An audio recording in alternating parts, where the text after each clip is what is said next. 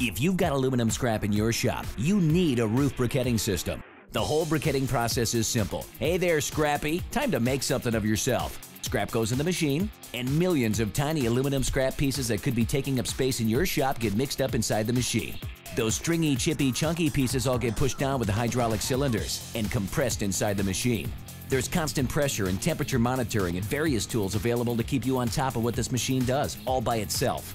Seriously, no operators required. But that's not all. See all of that oozy goodness getting squeezed out of that scrap as it's compressed? That's gallons of expensive processed fluid that you've probably been throwing away with your aluminum shavings. Your fluid pours out of the machine into a catch basin. Then an automated leveling switch determines when to pump out the excess fluid. This fluid can be filtered back into the machine, into a filtering system to use again, or into a tote for storage. Hey, options are good, right? Plus, the savings from reclaimed and recycled fluids alone could be enough to pay for it in no time. Roof briquetters are awesome for aluminum. They're energy efficient, have many options, and are easy to install, and integrate seamlessly into your existing workflow. And with its easy-to-use style, you just dump the scrap and let her rip. When it's all said and done, a roof briquetter can shrink the volume of your scrap up to 20 to 1. Hey, looky there, it's your old pal Scrappy. You've come a long way, buddy. Looking good, Scrappy. Looking good indeed.